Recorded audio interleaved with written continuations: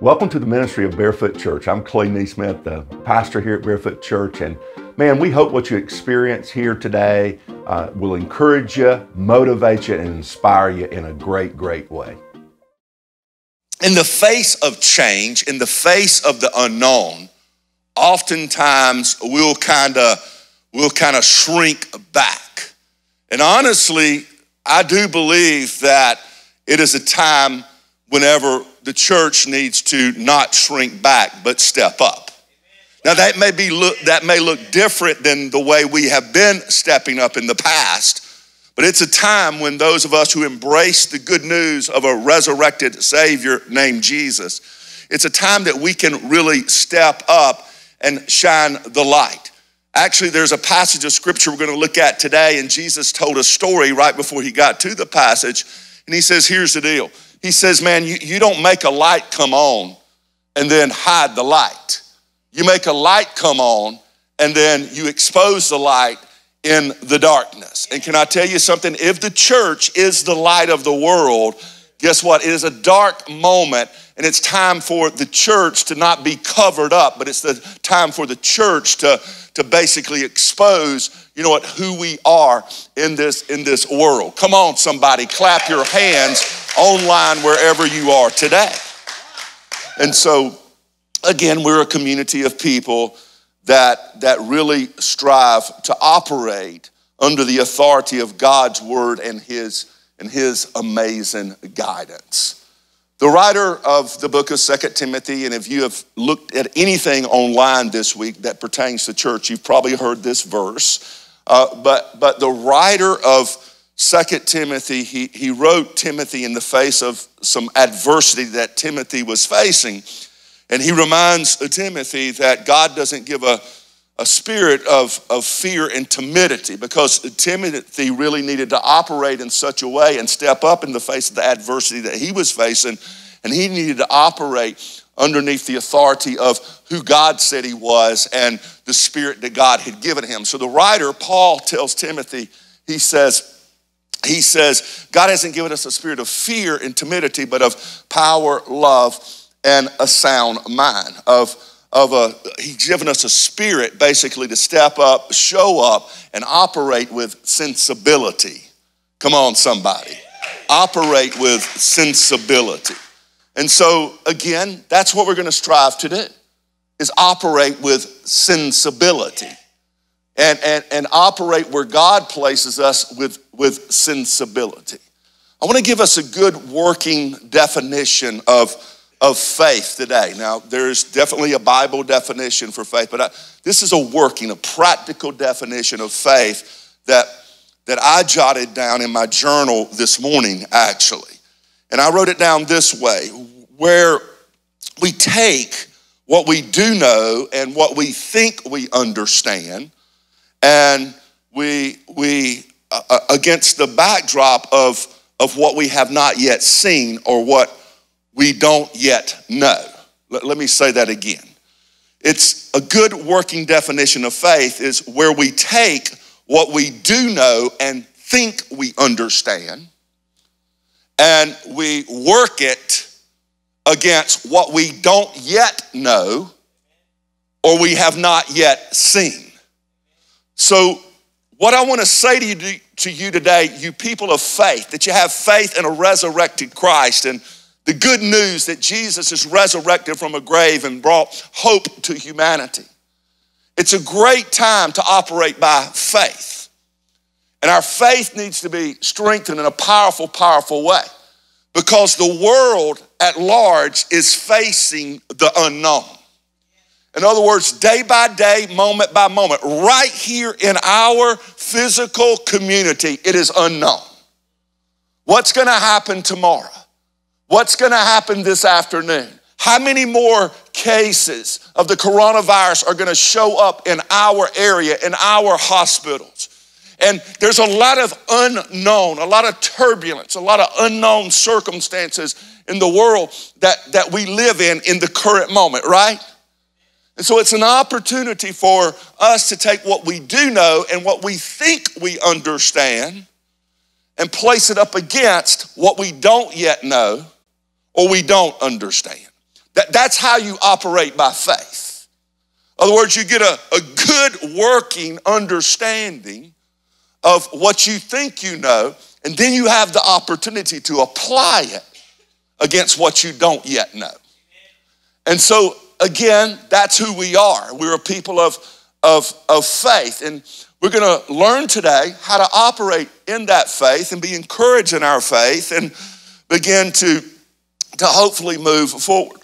Now, I don't know how many of you ever in high school or college, you went to what they call a lab. Anybody go to a lab? Science lab? Yeah. I remember in high school, I went to a science lab, and what we did in this science lab is we basically dissected a frog. Anybody else do that? Or a little small pig. Anybody do that? Yeah, you know what I'm saying? Okay, that's what you did back in the day. You dissected animals and you learned about things inside of the animal. But before you got to the lab, you always went to a textbook and you went to some classes underneath the authority of a teacher, and hopefully the teacher gave you information.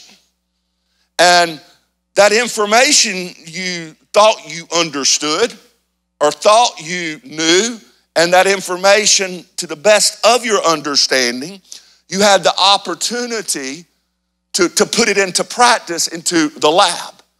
And so in high school, the moment I cut into my bullfrog, okay, I was seeing things that I had been taught about, okay, seeing things inside of it. But the practicality of it is I was operating kind of in the unknown because I hadn't yet done what I had been taught. And I need you to know what we're dealing with currently in our society and in our world is sort of like that. It's a lab. And we, people of faith, have been taught how to respond by our spirituality in circumstances like we're facing now. And the question is, for you, no matter who you are, no matter how long you've been journeying in the faith, you have the opportunity in the unknown, because it is unknown. You have the opportunity. We, the church, the people of God, the global church, has the opportunity to step in to the unknown and begin to apply what we do understand and what we do know in our own thinking. We have the opportunity to apply it in the circumstance, in the situation, in the lab. And Jesus often taught when he taught verbally, when he was here on the planet, he often taught in this vein. In other words, he would spit out information. He would teach. He would share. He would often use stories and parables, we call them, analogies to help relate people to truths about things they had not yet seen in the spiritual realm. And so Jesus would begin, he would share truths because people haven't experienced things yet. And as he would share those truths, he would oftentimes, right behind those truths, basically create a lab or an opportunity for them to practice what they had just learned about. And that's where they had to exercise this word we call faith. Do I have a little bit of it? Do I have a lot of it? Can I really use it? Can you use your faith? And I would share with you today, absolutely. Every single one of us have an opportunity right now as a church and as a family. And by the way, it doesn't make you more spiritual just because, you know what, you showed up in this room today. And what I mean by that is, yes, you took a step and you showed up among God's people, but they have been some people that just because they chose to stay home today, they're weighing kind of where they're at, what their family is all about, what they're going to expose people to, all of these variations of things. But can I tell you something? If you're behind that camera today, I just want you to know, just because you are not here today doesn't make you faithless, or you know what, that we're more faithful than you are. We just happen to be here today. But next week, we don't know where we're going to be, all right? And we have the opportunity to step into these situations and circumstances, no matter where we are. And I got to reiterate today, you know what? The church is not a building. Man, you need to understand, I'm a pastor of a local church, and I love to gather God's people together. Nothing pleases my heart anymore than a worship experience that is full of God's people. Because I'm inspired by that, you're inspired by that, we're encouraged by that, and we want to do everything we can to get God's people together in one place, in one accord, and running in the same direction. Nothing more inspires a leader than his team or God's people to be behind what they're doing, running hard, showing up, knocking it out of the park. Nothing inspires us anymore. But I'm a person that operates with sensibility too. Because my Bible says that I have a spirit of power, love, and a sound mind. So what we're going to do is we're going to use our sound mind through the process of all of this. And we're going to step into our community, come on somebody, with the good news and the hope of Jesus Christ the best way we know how. And you know, that may be that we're choosing not to gather for a period of time in order to bring and suppress this virus that seems to be taking over the world.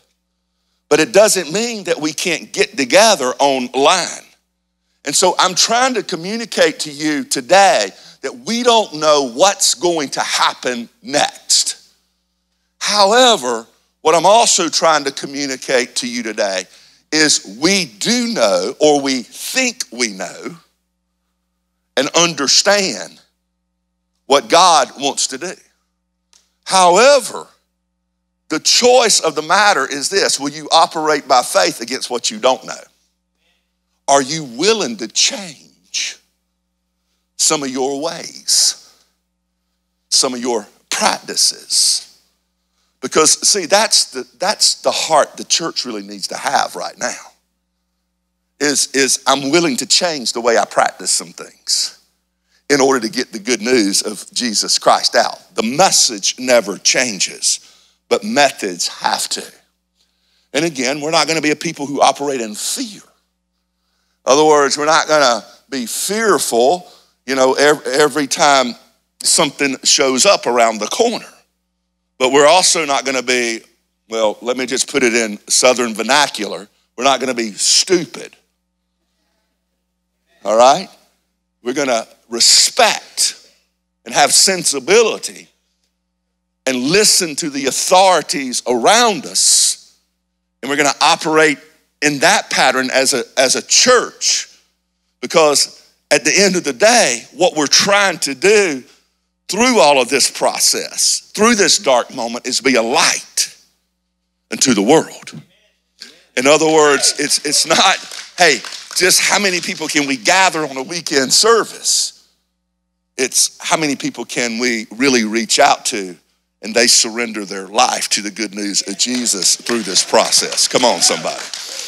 And so, again, I think we have opportunity. I really do. I look at this as a global opportunity for the good news of God to rise up. And oftentimes in Scripture, you see these opportunities. We read past them. There are historical moments at the growth of the church, God's kingdom here on earth as it was in heaven. And I'm probably next week, and if it's online, it'll be online, I'm going to talk a little bit through one of those global challenges, those moments when the church exploded and grew. But for the moments we have together today, I want to really inspire your faith. And no matter whether you're on the camera, behind the camera, or behind, actually, I guess, the screen, the camera's in the room, okay? But if you're on the screen somewhere else, I want to inspire your faith. If you're in the room today, I want to inspire your faith. So here's the quick story found in Mark chapter 4. And again, against the backdrop of Jesus teaching in parables, many parables about small things growing large, parables about light shining in the darkness, the Bible says that Jesus has the opportunity to create a lab. And so he creates a lab for people to practice what he just taught them. And look what it says here in Mark chapter 4. By the way, Mark is the gospel writer that gives us a snapshot of Jesus as a servant. In other words, the different writers of the gospels, they present the same message, but through different lenses. And so you understand the gospel writer Mark presents Jesus as a servant, a one who is deity, but he came to serve. He came to serve humanity. And so lots of the writings that Mark recorded was deity, was Jesus serving and inspiring and helping people connect to God through his servant's heart.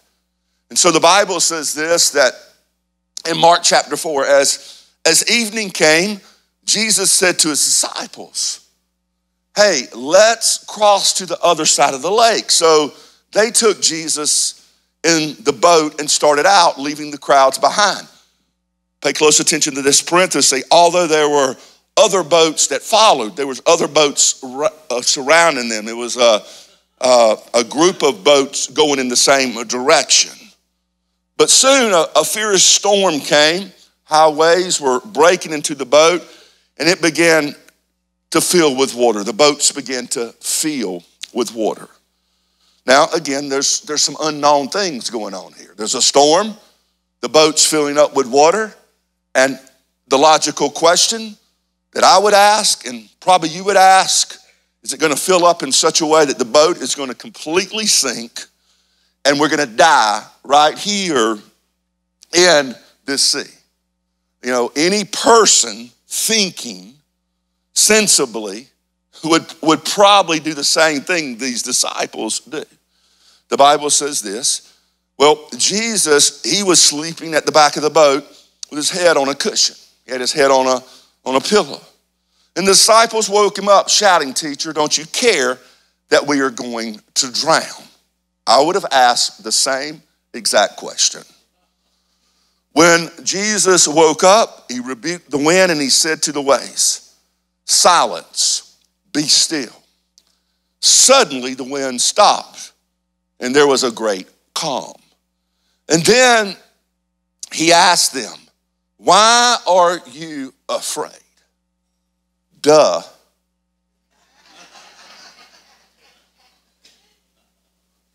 And my answer at that point would have been, not because the waves stopped filling the boat, but you just did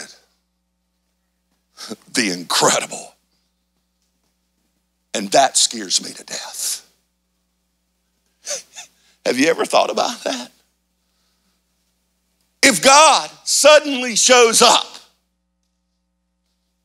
and does the unbelievable in your circumstance or your situation or the world's situation, what the world should do is not be like, oh, we were so scared because of the epidemic. No, what the world should do is respond and know and fear a God who has the power to speak suddenly and stop anything from spreading in this earth. And the question for you and me right now, as people of faith, are we expecting God to show up? But when he does show up, are you going to be in awe and in a reverent way respect God's hand in this world? Because I do believe that the God I serve, the God I believe in, has the power to speak suddenly and basically heal the nation, heal the world of an epidemic that is spreading throughout the world. But can I tell you something? I need to understand that when he does do what he is going to do, then we as a people of faith need to respond with great reverence towards this great God. And then the Bible says this. It says, do you still have no faith? Is the question Jesus asked them. The Bible says the disciples were absolutely terrified. Who is this man? See what they were terrified of? It wasn't the waves. Who is this man? It says they were terrified. Who is this man? They ask each other. Even the wind and the waves obey him. A lot of people read this passage and think that these guys were basically fearing the storm. But honestly, yes, the storm frightened them. They woke Jesus up. But when Jesus' power showed up on the scene, they turned their hearts in the respect towards something they had never basically experienced before or seen before. And it was a right kind of fear or respect for God. And what I'm trying to say is God isn't common. Okay? I need you to know that. He's not like any other God. And he's not like you or me. Though he became human and he put on flesh and he became like us, the Bible says his ways are higher than our ways. He knows more than our human understanding or our collective human understanding can figure out in this earth. That doesn't mean that we operate as people of no sensibility, but we do operate as people of sensibility. And we walk with God, we trust God, we believe the God who brought us out of darkness into the wonderful light is the same God that's going to show up. I don't know how he's going to show up. I don't know what he's going to do. I don't know how his kingdom and his church are going to explode through all of this. But based on my understanding of who God is and my reading and what I have been taught from the Word of God, my faith is inspired in this. And the reason my faith is inspired in this is there's a song we sing here at Barefoot Church. You did it once, you'll do it again. Come on, somebody. And the question is this: do you really believe what the scripture says and all these stories that Jesus told? He says the kingdom of God is like a mustard seed. It'll start really small, but then it's going to become the biggest, the kingdom of God. Not just the church. The church is a part of the kingdom, okay? But he says, then it's going to grow really large, and it's going to take over all nations. It's going to take over all dominions. And what you got to grab hold of is, do you really by faith believe that? What we've seen growth-wise in the church up to this point in 2019 is what I want to call mustard seed growth. But you need to understand that the kingdom will grow into the largest plant in the garden, is what my Bible says. And so to me, it doesn't look like And again, I don't have all the answers. I'm not some crystal ball reader, all right? I'm not a psychic or something or whatever you want to call it. No, I'm a man of faith. And I believe my great God. And I believe what I'm going to believe in the future based on what my foundation is, what I have stood on, what I do know about what he has done up to this point. And if you're going to operate with sensibility, you can't second guess how, the church is going to explode and the kingdom is going to explode. But what you can do is you can trust it's going to happen. Get in the middle of it with power, love, and a sound mind, and let God do what he's gonna do, because Jesus declared. He declared in a parable, in a story right before this storm about where's your little faith. He declared that the kingdom's gonna be a lot like a little small mustard seed. And eventually it's gonna grow. It's gonna explode. It's gonna fall on all kinds of soils, all kinds of hearts. And he says, you know what's gonna happen? It's gonna take root in some of those hearts. It's gonna do miracles. And again, I believe that with my heart. That's what it means to operate by faith. But what it doesn't mean is I got it all figured out. And what you need to understand is nobody has it figured out. The scientists don't have it figured out. The governments don't have it figured out. The church don't have it. Nobody has it figured out. It's unknown. It is shaking this earth. Now, inside of you, you can choose to disbelieve the facts of what are happening and just be oblivious to it, never watch the news again, never pay attention to the authorities again. You can put on this false sense of spirituality and just say, oh no, praise God, no, it ain't real. No, it's real.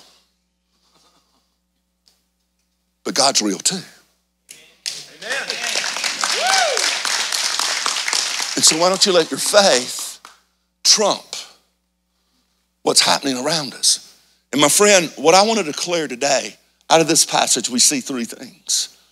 And I would jot them down, because in the weeks to come, the months to come, maybe even the years to come, you're going to need to grab hold of this truth with your faith in Jesus. You need to understand that first and foremost, in this passage of scripture, though Jesus was asleep, Jesus stepped up. And I need you to know today that Jesus is God in the flesh. And though you may think God is asleep, during a time like this, I need you to know it's times like this that awakens something in God and his heart for humanity. And so fear had these people trembling, but Jesus gets up and he steps up. Next, I want you to notice something. He didn't only step up, he shows up and he speaks up. You may want to write this stuff down, because you're going to need to remember it over the next several days and weeks. Jesus, God in the flesh, he doesn't only get up off of his pillar, he suddenly, and he speaks. He speaks to the storm. Can I tell you something? That's a picture of who we need to be. We're followers of Christ, right? All right? We're the church. We're the hands and feet of Jesus. Paul wrote to Timothy and says, God hasn't given you a spirit of fear and timidity. He's given you a spirit of power, love, and a sound mind. So again, I do believe power doesn't mean like, you know what, we're powering over you. We're a bunch of bulls in the gym and we got more power than you. No, that's not what it means. What it means is, you know what, we have some anxieties and some fears and some circumstances going on too, but we operate by the power of the Holy Spirit and we step up. The church, God's people, step up when everything else shrinks back. Man, that's how you operate in power. You get up, you step up.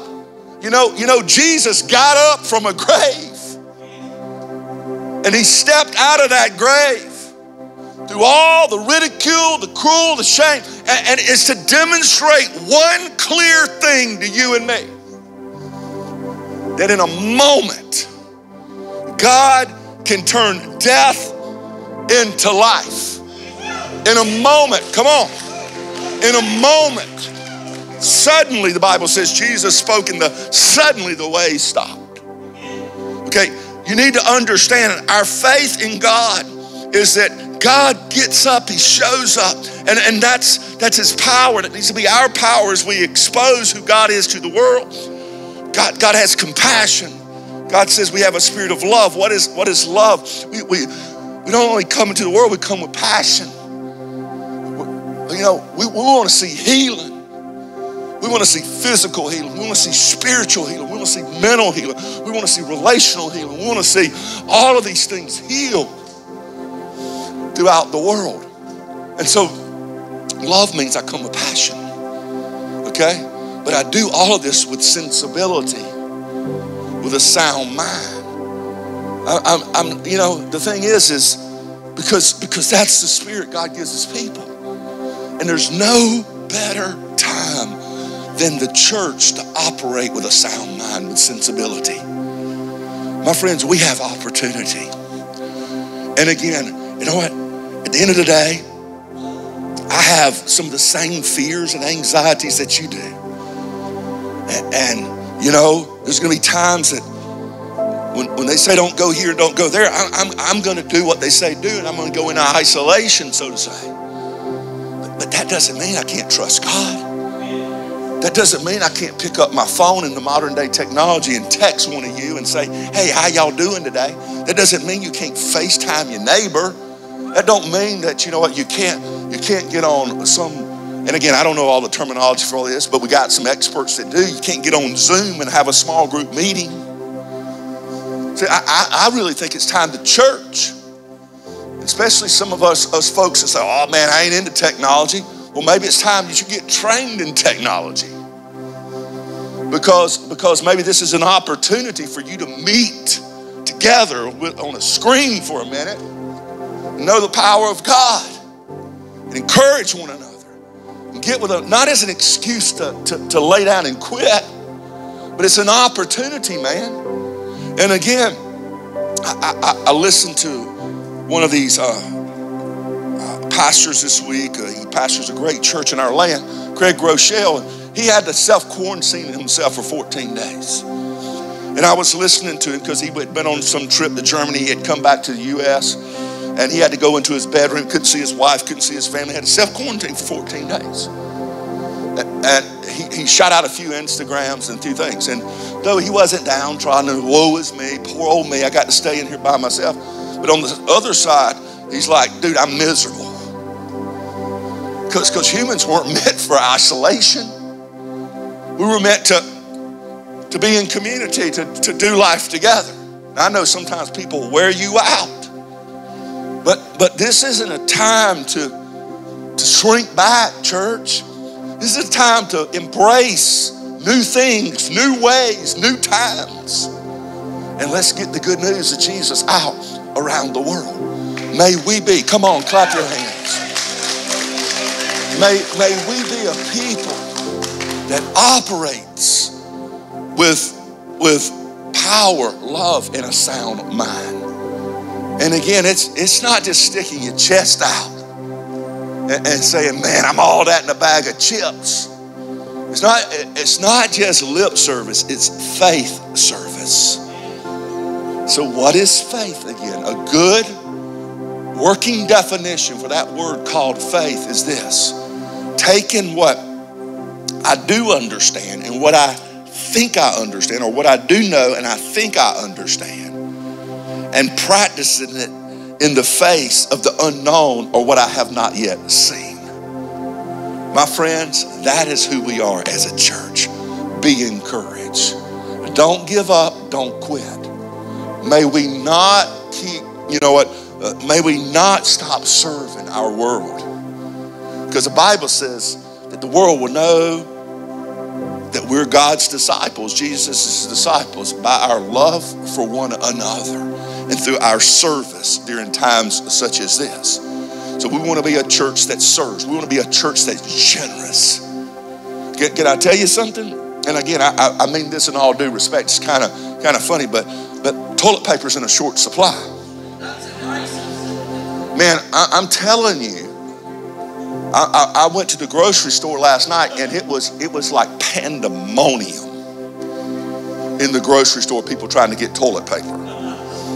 And again, if you got a well stock and your neighbor don't have some toilet paper, why don't you give them a roll of toilet paper? That would be a good way to show them amazing kindness.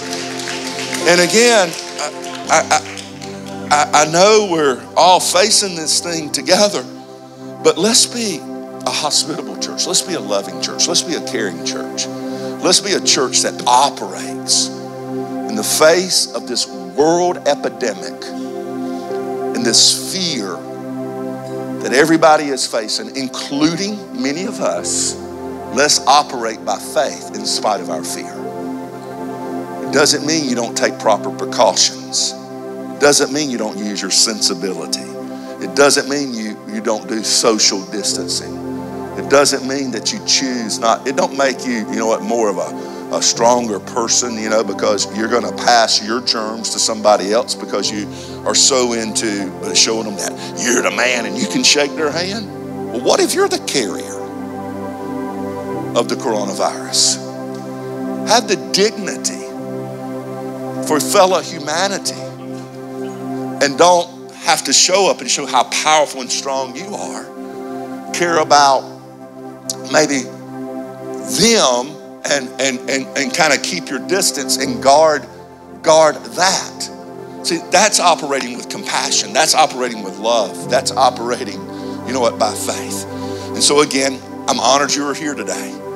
And again, there's a tendency for people to make excuses and not come to meetings like this too, because, this is this and this. And again, I really think, Ms. Paula, I think there's a balance in it.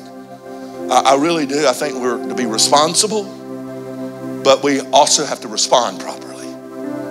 And again, it's not just, we have a responsibility in all of this personally, as a church, as a community of believers, but we also have to be responsible in our response to the community. And so there's a balance in there. So you pray, you seek God, we seek God, and let's see what God can do through all of this. Let me pray for you today.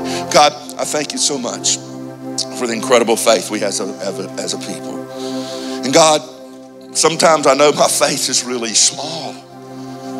And sometimes, God, in circumstances, I feel like I got great faith, strong faith. But God, you are developing your church during this season. You are developing us to be a faith-filled people, a people full of power, love, and a sound mind. You're bringing sensibility to us.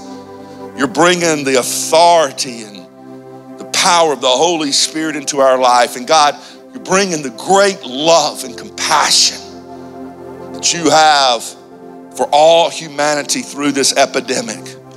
And God, we know this. It is an awful thing. It is a bad thing. But we claim your word today, that you're a God who works together to the good for all of those who love you and are called according to your purpose. God, we claim that truth today. We believe that truth today. And God, we're going to be a people with sensibility, sensitivity, God. Also, God, we're going to be a people that operate audaciously through all of this. God, may we have respect for our neighbor. May we honor where people are in their journey. And God, may we lead people to you through Christ Jesus during this season. God, may your power show up greatly in our weakness. May we see you do the miraculous. God, I pray for an outpouring of generosity during a season like this. God, when death seems to be knocking at the door, it is when you poured out the most generosity ever to humanity by giving the life of your one and only Son on that cross. So God, thank you for that. It's a dark season, but God, the light can shine bright. May we be that people in Jesus' name. Amen. Come on, somebody. We hope you were encouraged, motivated, and inspired today by the message. And again, man, we believe in you. We believe great things for you. It's because of many people's faithful giving that we're able to go out around the world. If you choose to invest in Barefoot Church, just go on over to barefootchurch.com. You can give there. But go out, live your purpose, and be inspired in a great, great way.